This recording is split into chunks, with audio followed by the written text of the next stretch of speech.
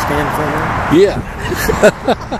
Here's a good sign to start this video out with. Hi guys, Rick Day with the Cowtown USA in Cuba, Missouri, here with a 2003 CM trailer, North Star Edition. Nice trailer.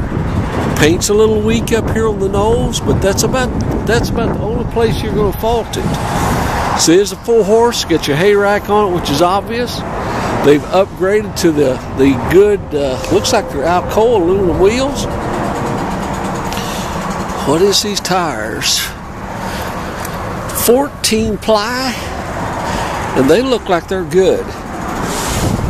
Anyway, armor plating front to back. Look back here in the back.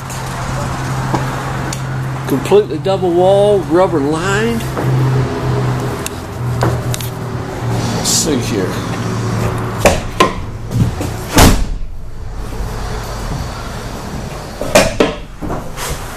Padding's good. So far anyway. Oh yeah.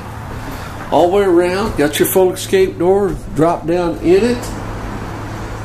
Let's look here. Insulated ceiling. Looks like it's 7 tall.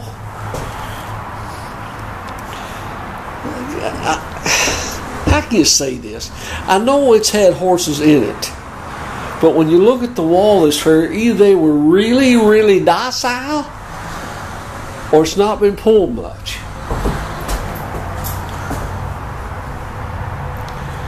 You know, I don't want you to get here and be surprised once you're here.